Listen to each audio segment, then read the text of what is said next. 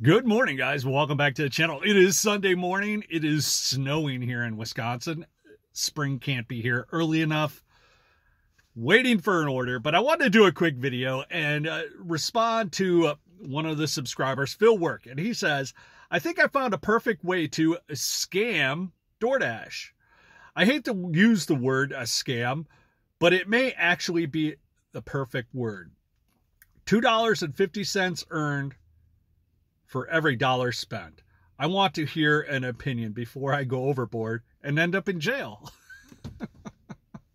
And honestly, Phil, I think that I don't even know your question, but I've already seen it, I think. Because I was thinking the same thing the other day. But this morning, the first song that popped on my radio was Running with the Devil. And the lyrics of that song start off with, I live my life like there's no tomorrow. Everything I had to steal. But at least I'm not begging or borrowing. And, you know, being a delivery driver, we have these moral questions every day that temptation is there. It's in front of us. Ways to scam the system, ways to get over, ways to do shortcuts. And there's shortcuts, and then there's doing stuff that we know is wrong. And yesterday, or day before yesterday, Doordash sent me an order for Aldi's. It paid $7.50 to go 1 mile and deliver 1 gallon of milk. The gallon of milk cost $2.50. I got paid $7.50 to deliver 1 gallon of milk 1 mile. I was like, why don't I just order a gallon of milk myself, sit at the Aldi's, take priority orders, get the order, pick it up, take the gallon of milk home, collect $5 profit, more or less, free milk and $5 profit, and then go back and do it again and just do it all day long. I don't know if that's the scam you're thinking about, Phil, but that's the thing that popped in my head. And at that time I was like, you know, that ain't right.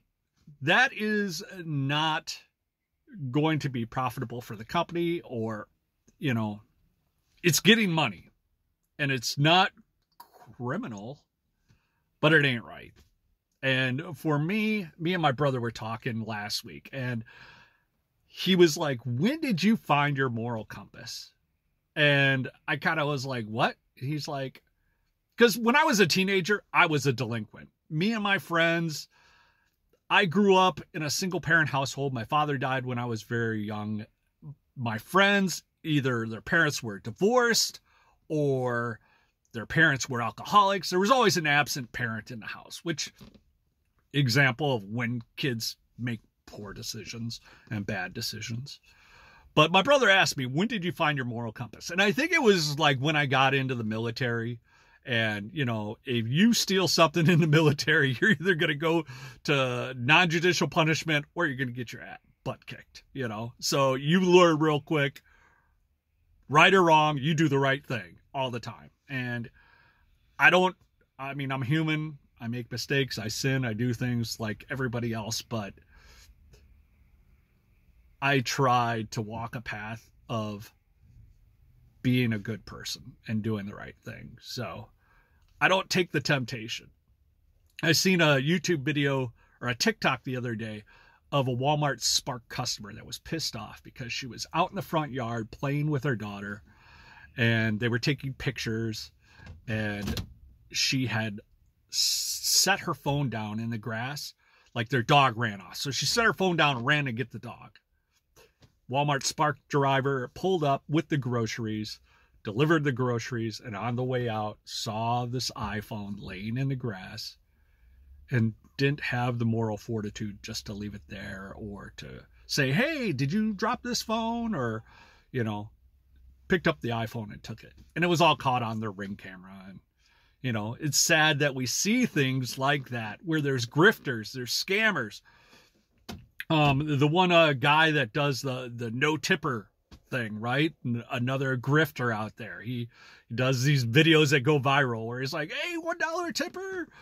And he puts like their pizza box on his roof and drives down to the road. And it gives like all of us a bad name, a bad look as delivery people. And if you're a full-time driver like me, you care about things like that. It rubs you.